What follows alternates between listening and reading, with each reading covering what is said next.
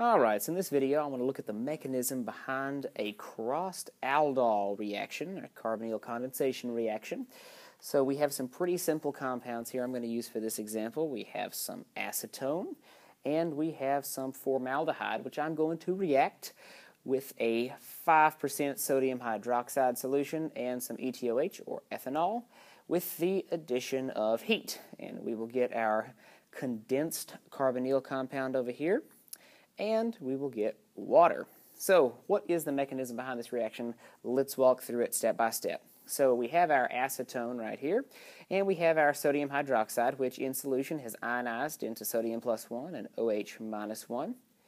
So what's going to happen? Well, if you've noticed, I have written out the carbon here with the CH2 and the CH3 as a CH2 with another H attached like that. Still a CH3, but this will allow us to illustrate better what we're doing.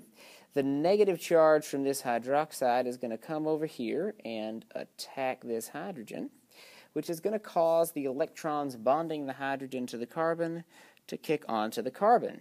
Well, that's going to cause carbon to have a -1 charge, forming an internal carbanion here.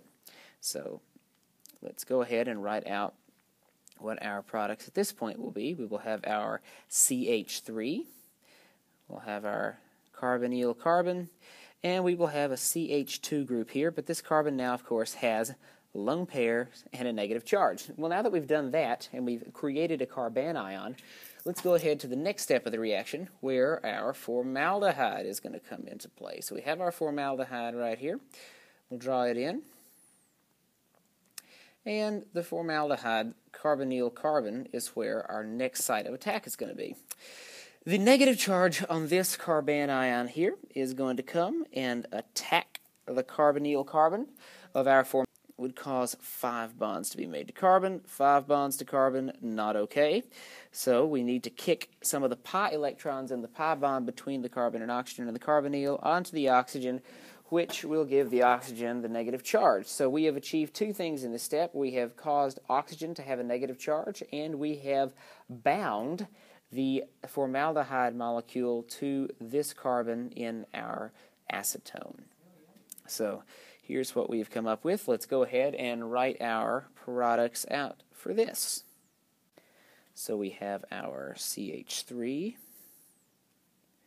Maybe if I could write, we would. We have our CH3 here. We have our carbonyl carbon, which has not been touched yet.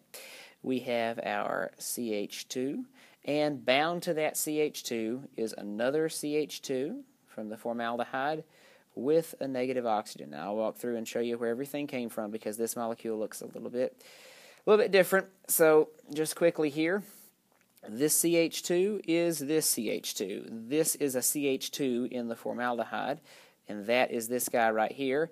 This oxygen, now negative, is this guy right here bound to that carbon by just a sigma bond now because we broke the pi bond to move the charge up onto oxygen. So that's where everything came from. This is the molecule that we're dealing with now.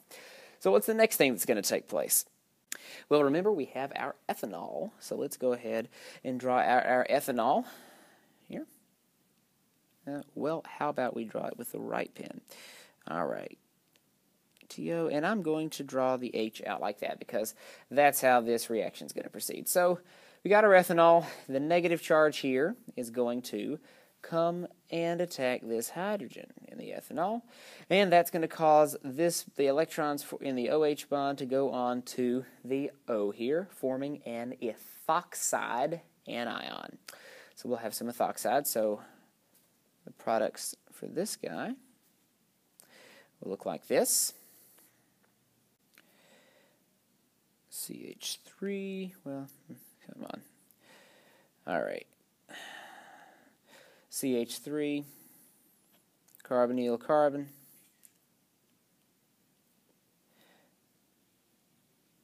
CH2,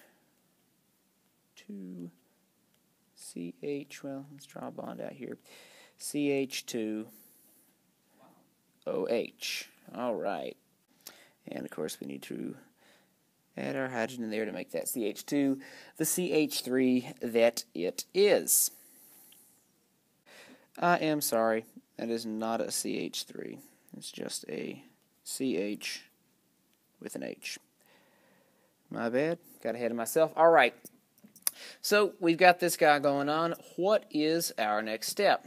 Well, we have the ethoxide anion, and this hydrogen drawn out should be a hint as to what's going to happen here. But now let's calm down. We don't just have to use ethoxide. We could also use hydroxide because, look, we're going to have plenty of that in solution. We have our 5% sodium hydroxide. That was our initial reagent. So we could use hydroxide or ethoxide. So we'll just go with ethoxide here for fun, you know. So we have our ETO minus. All right, what's going to happen there? Well, it is going to come, the negative charge, attack that hydrogen, and kick those electrons back up onto that carbon again. We've been here before. We know what happens. And what is this going to yield? Well, here's what we're going to get. A poorly drawn arrow. That's what it yields. All right. Oh, good grief. Okay, there we go.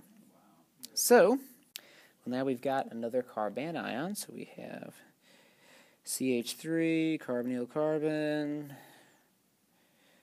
CH, CH2, OH, and we've got our negative charge on this carbon, our lone pairs there, so we have another carbanion formed. Well, what's going to happen with this carbanion? Well, we're going to have an intramolecular interaction going on at this point, no reagents required. This negative charge is going to hop right onto, well, that makes it look like it's going onto the carbon. It's not, right in between here on that bond, between the CH minus and the CH2, which is going to cause these electrons to jump from this bond up here onto OH, which is going to cause OH to leave.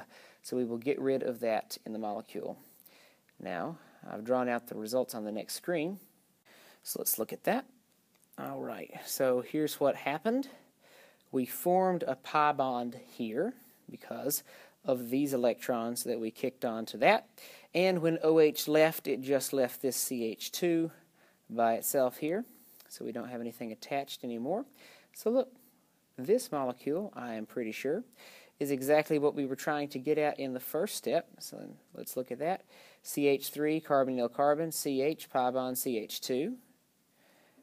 CH3, carbonyl carbon, CH, pi bond, CH2. Yes, done. All right, so let's do a very quick recap of this crossed aldol carbonyl condensation reaction.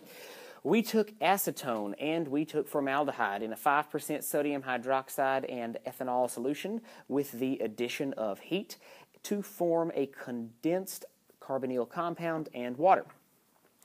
We took our acetone and we took the hydroxide ions in solution to attack a hydrogen, an alpha hydrogen on this alpha carbon. Either alpha carbon would have worked, of course, you know, it doesn't matter because this is a symmetrical molecule, acetone is a symmetrical molecule. So we attacked one of those hydrogens, then to the next step.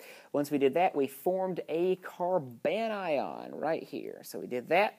That carbanion then attacked the carbonyl carbon of formaldehyde, the only carbon of formaldehyde, but yeah. Anyway, and that allowed these molecules to bind to one another, putting a negative charge on this oxygen and destroying the pi bond. Then ethanol came in and did its magic. We protonated this negatively charged oxygen with the hydrogen from ethanol. That caused us to form an ethoxide anion. That ethoxide anion then was the negative charge from that anion attacked another alpha hydrogen in our molecule. In our newly created molecule here, and that caused the formation of another carbanion. That carbanion transferred its charge to where this blue arrow already is, to this guy right here, forming the pi bond and causing OH to leave the molecule, leaving us with our end product, this guy right here, what we needed in the beginning. So that is a walkthrough for a sample crossed aldol carbonyl condensation reaction.